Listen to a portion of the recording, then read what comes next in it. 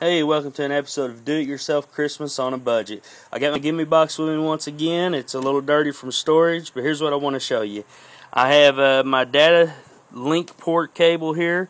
It comes with the Gemmy box. It hooks to this at the bottom, and it'll run out to the other 6 outlet separate box. But what I have done here is made a modification where I can run more than one separate box.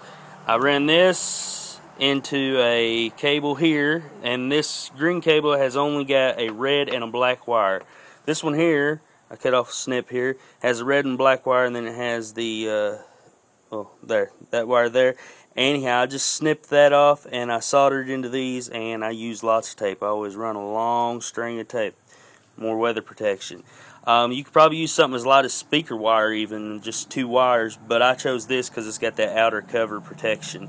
And it's a little more expensive, but it works real good. And one of them was I took 50 foot of that and I wired it into the other end of this cable right here, and it runs into this little 6 outlet box. Then I took this data cable, hooked it into there, snipped the end off of it, and wired it into that junction there. So I got an extra end laying around now.